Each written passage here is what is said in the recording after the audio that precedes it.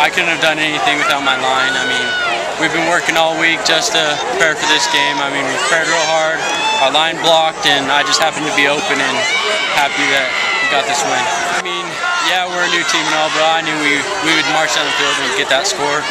I have so much faith in my brothers. I mean, they're my brothers. I knew we'd do it. We came through as a family.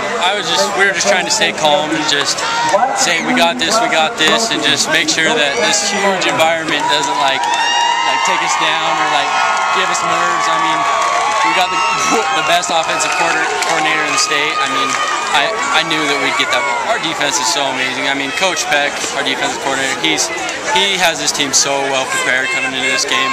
I had no doubt that, I mean, 18 points, Alta, that's one of the best teams in the state. I mean, I'm just proud of our defense and everything that they did.